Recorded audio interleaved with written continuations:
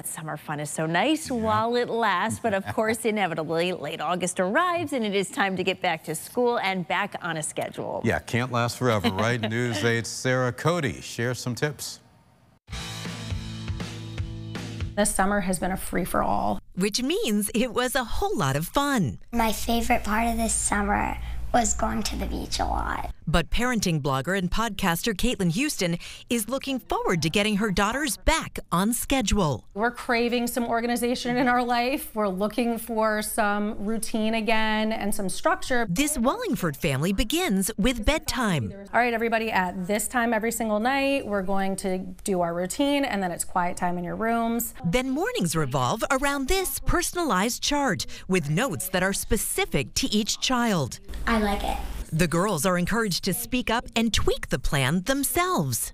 I feel like I want to pack my lunch maybe sometimes at nighttime instead of in the morning. Any of those, we'll call them executive functioning skills that they can take on earlier in life, it'll help them later on in life. Dr. Ryan Loss is a clinical psychologist with Connecticut Behavioral Health in Cheshire.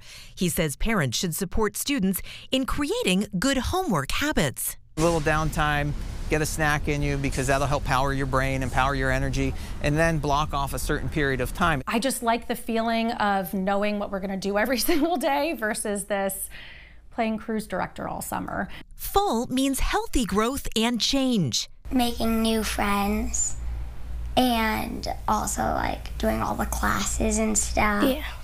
And meeting my teacher. A time to reflect on sweet summers and to look forward to a productive year at school. Good luck to all moms out there, dads, good luck to kids, and try to go to bed early before the first day of school so it's not a shock when you have to wake up that first day. In Wallingford, Sarah Cody, News 8.